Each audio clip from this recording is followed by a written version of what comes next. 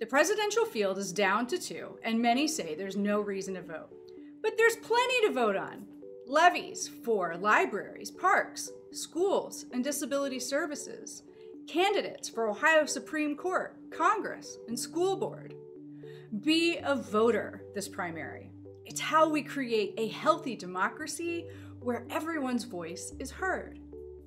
Because of COVID-19, a lot has changed. But the good news is that we've been serving Ohio voters for 100 years, and we are here to help. Our new election day is April 28th, but your polling location will be closed.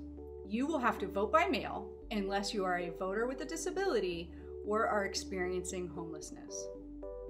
Voting is as easy as OHIO.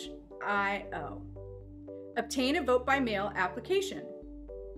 Fill that application out carefully and mail it to your Board of Elections. They'll process your application and mail you a ballot. You need to then postmark it by April 27th or drop it off by April 28th at the Board of Elections. For unbiased info about candidates and issues, check out our voter guide at vote411.org. If you have problems or questions, call the Nonpartisan Election Protection Hotline at 866-OUR-VOTE. My dog Marley doesn't like the mail carrier, but he loves voting by mail. Remember, this is how we shape our democracy. Time is running out, so request your ballot today.